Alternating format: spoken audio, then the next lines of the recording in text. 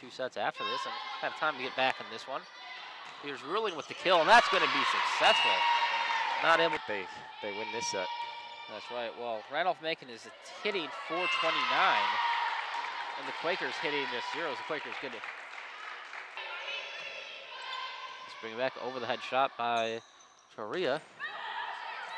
And then the point to the Quakers as Cesare hits an unblockable shot. Jackets with the kill. Nice dig by the Quakers. Bring it over and perfectly hit by Ruehling. Both hit and blocked. Quakers get the point. 17-9 now.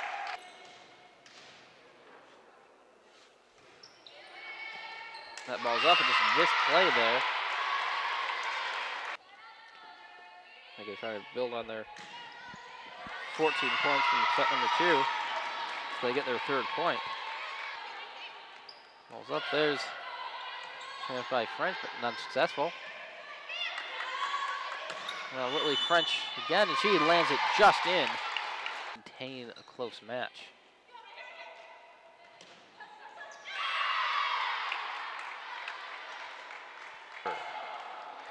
(25-15) and set number 3. 3-0 ends this game.